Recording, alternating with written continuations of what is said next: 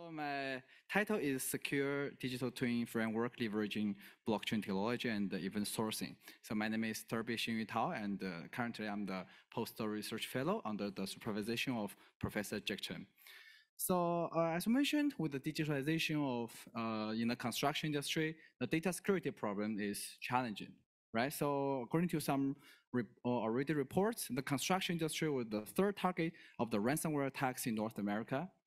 And also in March 2018, there is a report showing that a construction company was attacked and a lot of important data is lost. And also the attack on the AEC companies constitute 28% of all attacks. So the latest ISO standards has recommended that the security approaches should be adopted as early as possible during your project management of life cycle. So I'm talking about the digital twin. So many speakers have talked about this, which has integrated a lot of IT technologies, BIM, IoT, AI, extra in one DT. All right. So in the between the DT, the physical asset and the virtual model, so there are frequent information exchange. So such information change in current solutions has two separate security risks. The first is centralization, so may cause the data manipulation, lose data integrity. Also, another problem is rewriting, so may lose the data traceability. So there are some scholars has tried to store the DT data in blockchain, so all right, to secure the data integrity and authenticity. But however, current blockchain, so you're experts in this field, you know, the capability to process the TPS and the latency is very limited, because sometimes in infrastructure, there may be thousands of IoT data per second. So it's hard for blockchain to process such data with current capability. It may cause problem like higher latency or network congestion, low throughput, or network broken down. So our research question is how to optimize blockchain performance to meet the data exchange requirement in digital twin.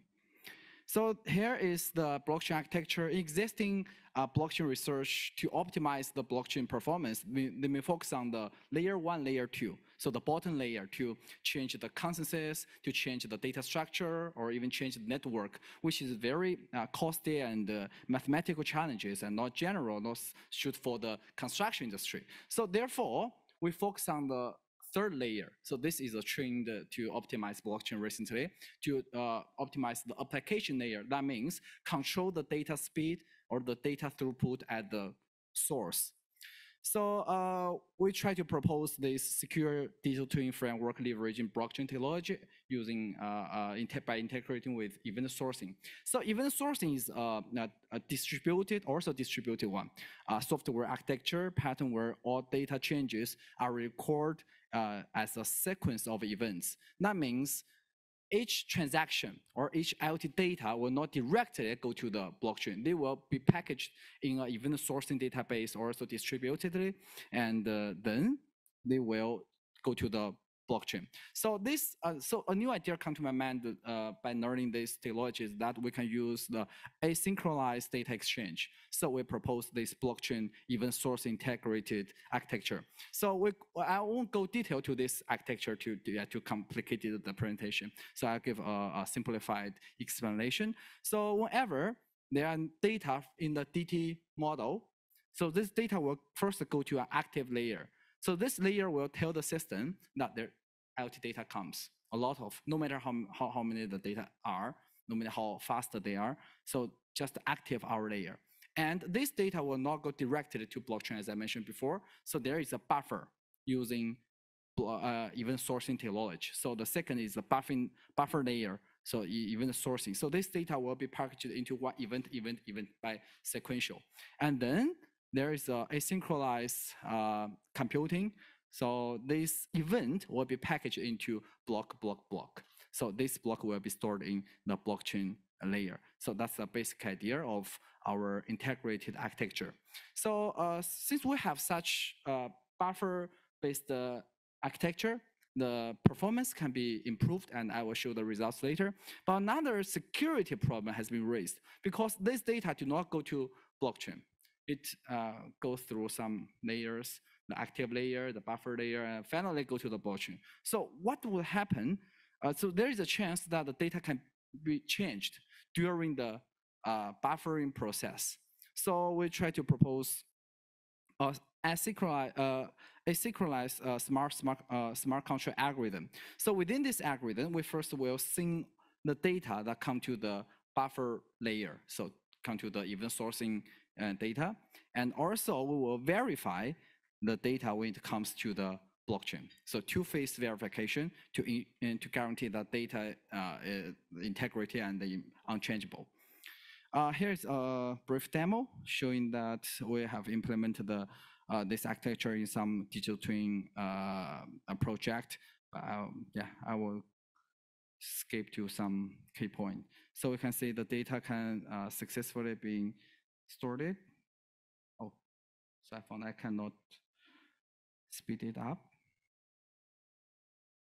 Yeah, whatever. So I just want to show, yeah, it workable in the DT platform. So I like to show the results. So compared with the existing blockchain platform, so we use Hyperledger Fabric, yeah, more suitable for the DT. So with one is formal, yeah, normal fabric, and another one is we add a buffer layer. So the performance is that they have similar throughput. So we do not weaken the throughput, but our latency is much lower. Actually, according to our experience, 90% latency can be reduced through this new blockchain architecture. So this is the brief introduction of this work. So come to the conclusion. First, the contribution is that we propose a blockchain event source integrity architecture to enhance the performance of existing DT for secure but with high performance. Second contribution is asynchronized smart contract algorithm for secure the DT data integrity. So as for our future work, because currently we only consider the IoT data for the DT and the blockchain, but in DT we also have other kinds of data. So maybe we later will use some OpenBeam standards or using some OpenCD workflows to make the capability of our DT platform more applicable to other scenarios. So finally, this work is done by our blockchain team, led by Professor Jack Chen. Also, as professors introduced this morning, we have some blockchain publications in terms of the BEAM and the cost management and even the carbon emission. So any collaboration is very welcome. So that's my presentation today. I hope I saved some time. Thank you.